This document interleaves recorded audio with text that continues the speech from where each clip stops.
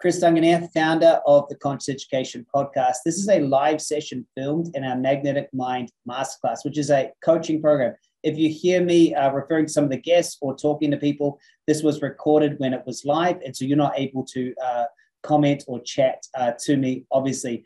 Enjoy this session and do subscribe or share it if you think it's valuable. Bye for now. All right, so today we're going to talk more about money. So last week was fantastic. We talked about the structure of money, what it is, and we did a beautiful recode and about the fact that if you can create a money system that is able to do a few things for you, it's able to build your life up and keep creating. But there's really only a few things you can do with money. You can buy stuff with it that you enjoy. You can lend it to people and earn interest. Or you can, buy stuff and rent it out. There's not a lot. You earn it, or you receive it by providing value. You grow it by one of those three things, and then eventually you get to spend it on ways that you love. So today we're going to talk more about stepping into being someone that is okay with having more than enough. Having more than enough. For me, this was such an interesting concept, having more than enough. Whenever I had more than enough, I always felt this weird tension to spend it. And it was really strange. I had this weird like $30,000, let's call it for a want of a better word, like a floor. So I would always have $30,000 in my like rainy day investment savings account. But I would never get more than that. And it was a really strange paradigm. I would never have more. Like I would hardly ever have less. Whenever I got more than it, I'd find a way to spend it, to get rid of it. It wouldn't stick to me. And I was thinking today about today's session, and I was considering a little bit of my journey and what it is I had to do to not just be someone who can make money, but someone that can grow it and keep it. And I was very proud when I looked back. It's actually, it's my 9th year in a row earning more than $1 million. And I was like, wow, that's quite something. For 9 years in a row, I've earned more than $1 million. I was like, wow, soon to be a decade.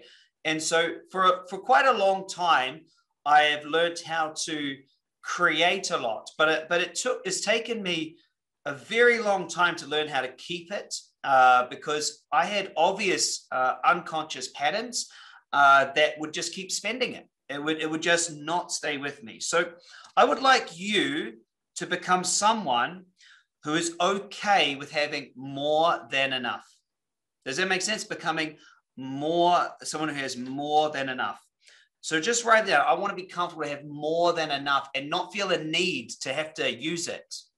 Does that make sense? Not have that need that it has to leave. Like it's fine that you have more than enough and it can be there. The next thing is I want you to be okay with someone that puts their money to work. Okay? That actually lets themselves receive money without doing anything. I'd really like you to be that. Be someone it's okay that money buys something and that something creates value for someone else, and you earn money without your time. You see, so really owning that you're okay making money without having to work hard. And that's actually something else, is that you don't have to work hard for money. Also, some of you need to become really good at being good at spending it. Okay, this is something else I had a challenge with. I then did the opposite thing, is I spent nothing.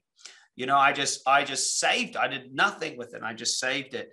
And if you're not enjoying it, there's not much point getting more of it. And not just spending it, giving it away, donating it, all these things.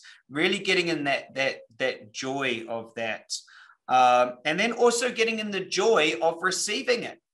Getting in the joy of asking people, hey, I'll do this for this, and receiving it. And I'd love you to have an experience with money as just this joyful friend that is there to accompany you in life. Someone says, I don't want to die the richest man in the graveyard. Why not? You know, there's nothing wrong with it if you want to. Why not? It's. I think sometimes there's lots of different paradigms that are always both positive and negative. So let's get into it. I was thinking about you guys and thinking, what are the ways that we sabotage, and to help you kind of diagnose, how it is and what it is. And so I see a few people questioning that. I want to be able to be someone that creates generational wealth. I was actually talking to my grandmother, and I said to her, Nana, I'm going to be the one that creates a system that produces generational wealth that keeps on generating more wealth even when I'm not here.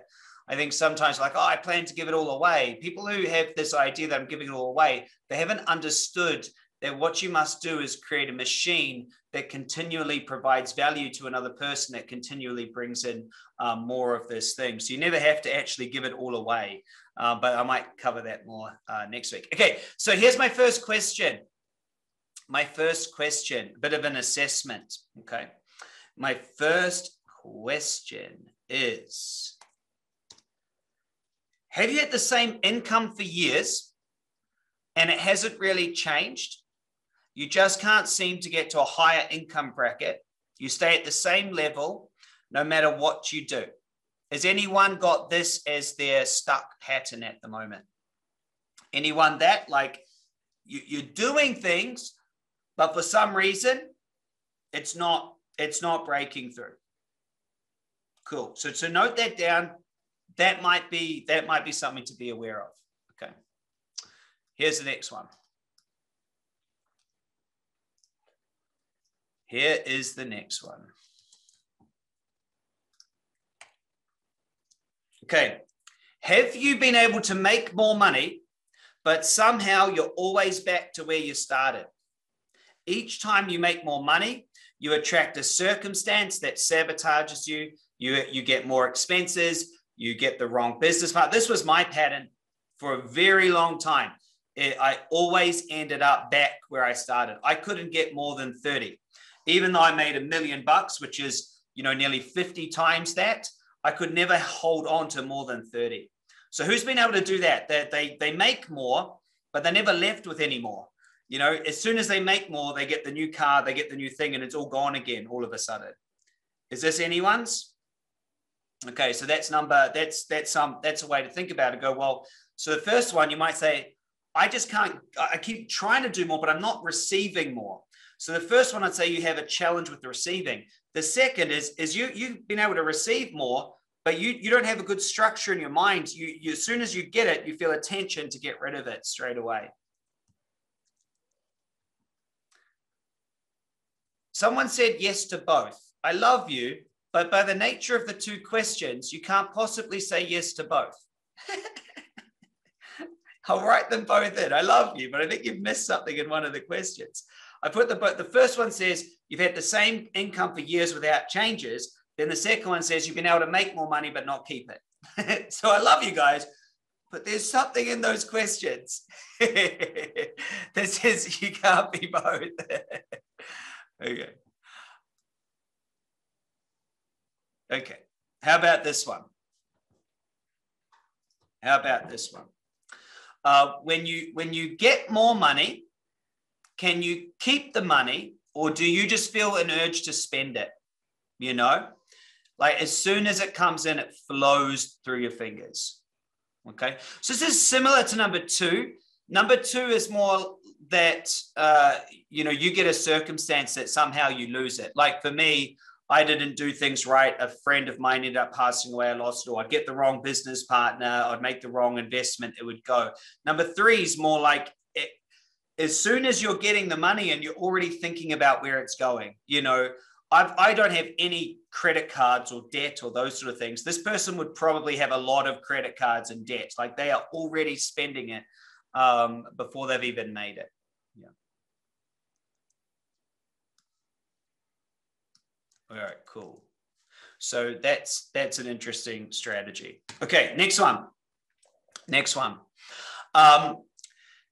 If someone handed you $1 million in a box for no other reason than you're alive, you had not worked for it, nothing, and then they give you a new box with another million in it, how would you feel?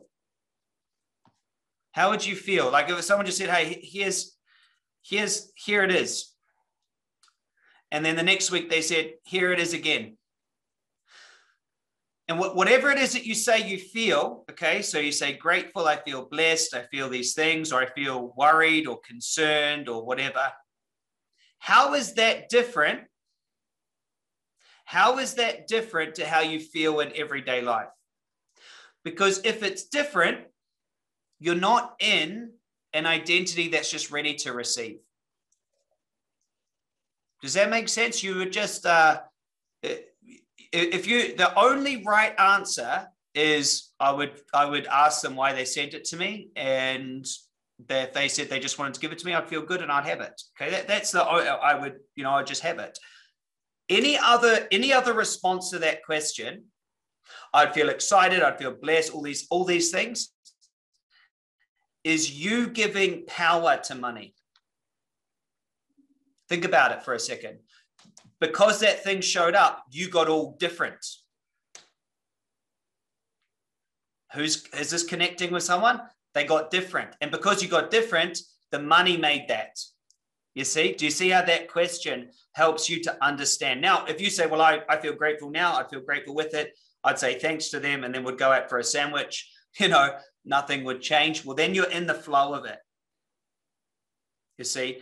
If you believe it's going to change you, if you say that I would feel significantly different, okay, then the money has the power. Does that make sense? Nancy had a huge breakthrough from that. Do you see that? Who's had a breakthrough just from that question? Because if it changes you, then you've given it the power to change you. When you're in the true flow of it, you just go, oh, okay, that's what I got. Wow, that's pretty cool. Awesome. So there's no conditions with this. It's just, you want to give it to me? Okay, well, thank you. I'll put it in my account. Right. Now let's go for a walk on the beach and talk about life. Like it shouldn't change. So a lot of us with that question, it helps us to see just how much of the power, okay, the power money is going to make me feel this, or some of us go, well, I feel really weird about that. Like, oh, no, don't give me this. No, I want to go earn it. I got to go work. I got to suffer for my money. Yeah. All right, next question.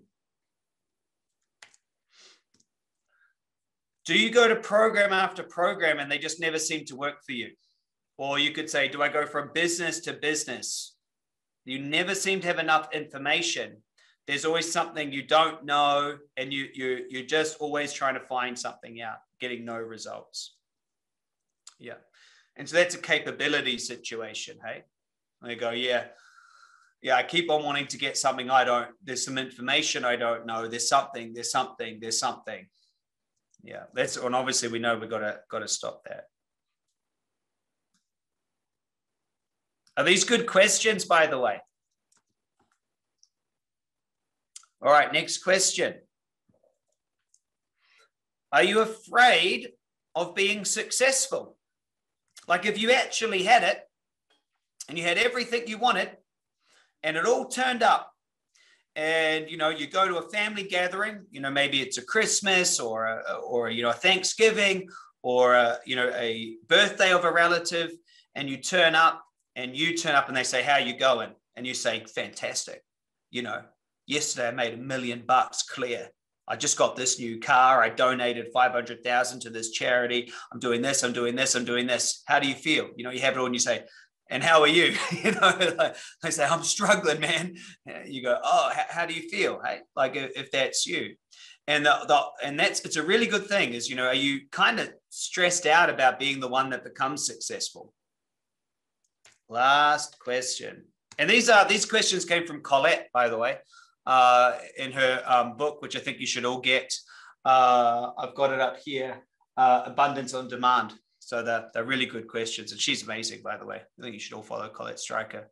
So this last question, are you having a hard time to charge for your value?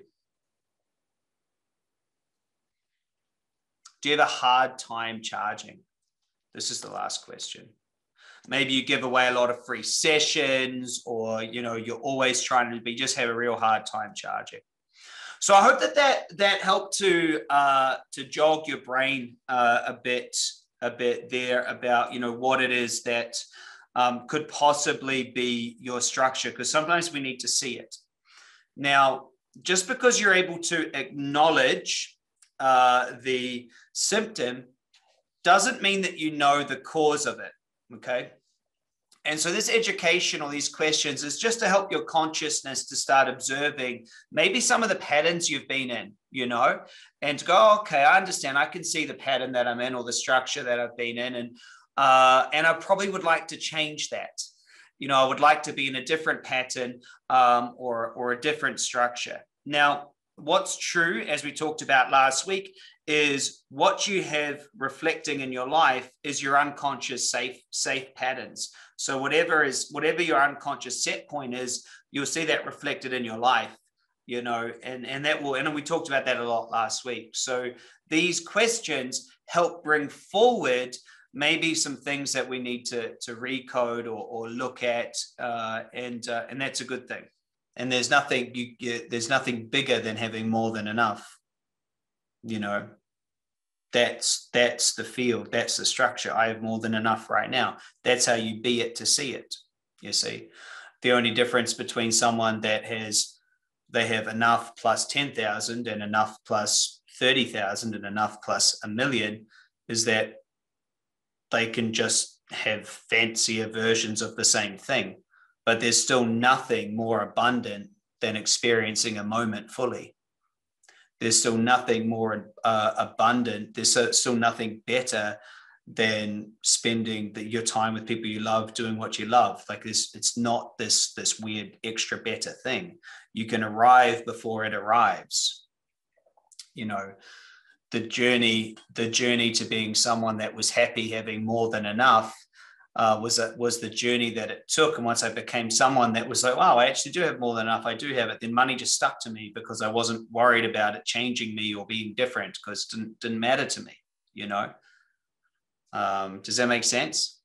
Once you arrive at the realization you can have more than enough right now, a lot of these misguided notions or the power we give to money and finances just drops away, because you know that it's not going to give you any extra happiness at all.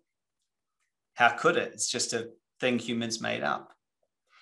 And so every single one of you right now can have just as much abundance and joy and happiness that anyone else can. There's nothing that can stop that.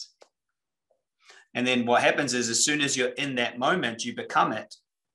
And then as you become it, there's no resistance to just saying, well, I'd like to have a bunch of it. True.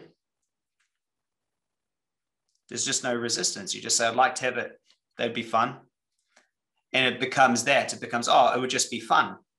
It'd be fun. Oh, yeah, I'd like to have that. It'd be a fun thing to have. And, you know, the same day that you make $1 million, you still, you know, wake up and have the breakfast you always have, and you do what you're going to do anyway.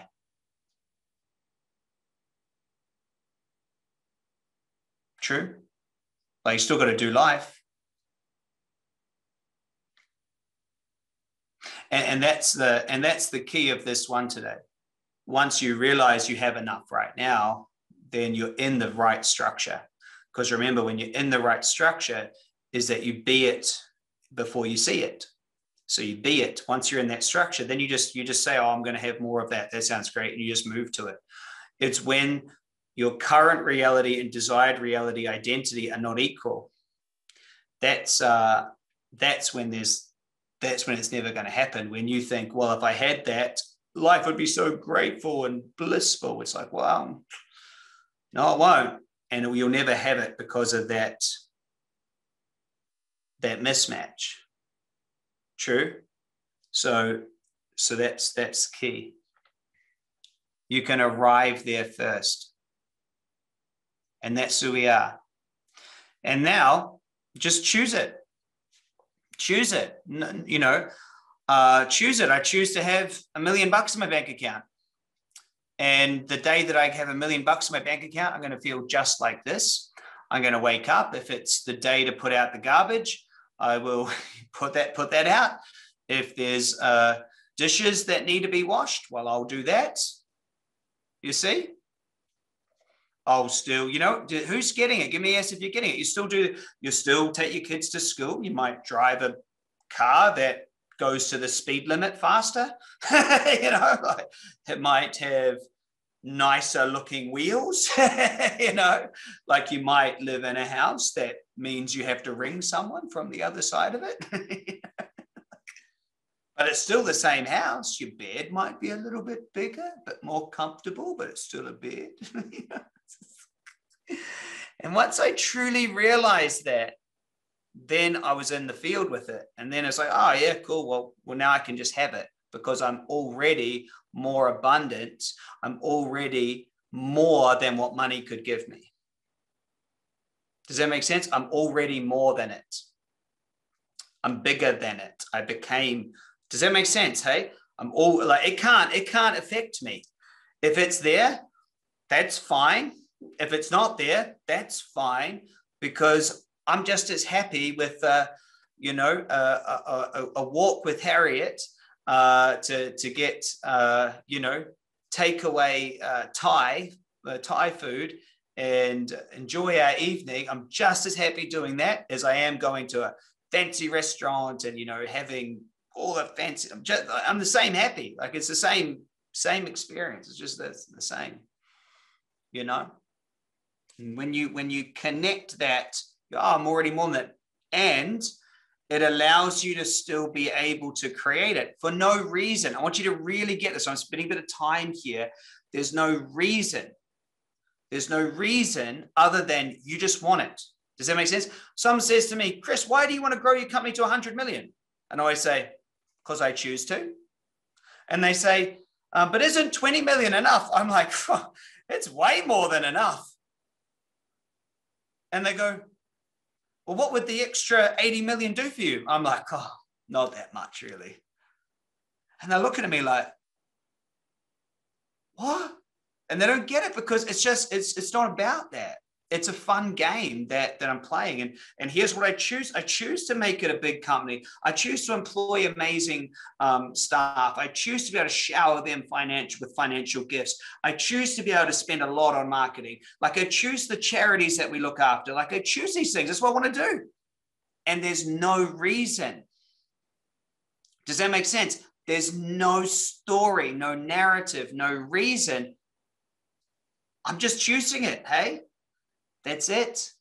Does that make sense? It's just a choice. It's just, that's what I choose. And the reason why I bring that up is because we try to bring all these things, and it's a good book, start with why. I want to change it. And I say, well, start with why not? Why not? I just chose it. I don't know why. Why not? It's funny. I just made that up just then. I should write the book. Why? Start with why not? That's actually good. I'm going to do that. Start with why not.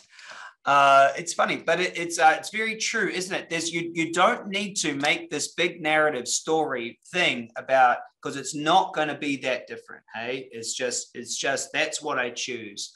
And the thing that's most important in life is what you do every single day, and how you spend your time, and that's what's really important. And so you can choose to have as much financial abundance as you like, and you will get it as long as you know that you are greater than it. Does that make sense? Is that you are greater than it. You are above it, meaning it has less power than you. It doesn't have any power on you, you see. The questions at the beginning were done to help you understand how you've given it the power, you see. That's the key. Hey, Chris here again. I hope you really enjoyed that session. Obviously, it was streamed live to our Magnetic Mind Masterclass coaching program. If you'd like to be involved in that program, please do reach out. We do have spaces you can apply for and you can join. So do let us know if it's something for you. And again, thank you so much for your support. Subscribe, like, and share this content so we can reach millions of people just like you and help them become conscious creators. Have a great day. Stay super conscious.